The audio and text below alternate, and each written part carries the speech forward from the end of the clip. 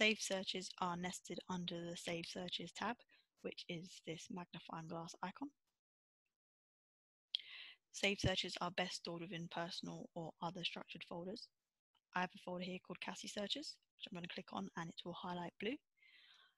I will then click the New Search button. Saved searches require a number of parameters, the first being a name. For the purpose of this, I'm going to call this test search, but we would advise that you choose something more meaningful.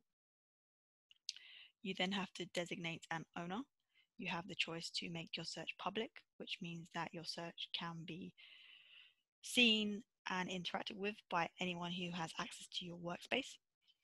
Or you can make the search private to yourself by clicking the Me button. This means that no one in your team will be able to see or interact with your search. Even if you do share it, they will get an error saying they do not have permission to view it. And this will have to be changed to public before you can share it. You then have to add the conditions of your search. For example, if I wanted to search for all documents which were marked as relevant, I could search for the relevance field. In this workspace, it is review relevance. I'll click that and I will choose the operator any of these and then select relevant. So I'll double click relevant and it will move this choice to the right hand side. I will then click apply and we can see that the review relevance, any of these relevant condition has been added.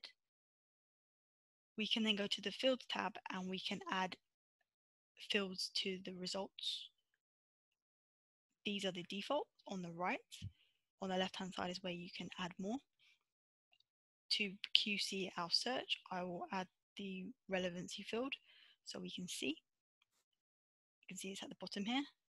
I will click save and search. Let the search run. And if we scroll, we can see that all of these documents in the results are marked as relevant, which is what we would expect to see.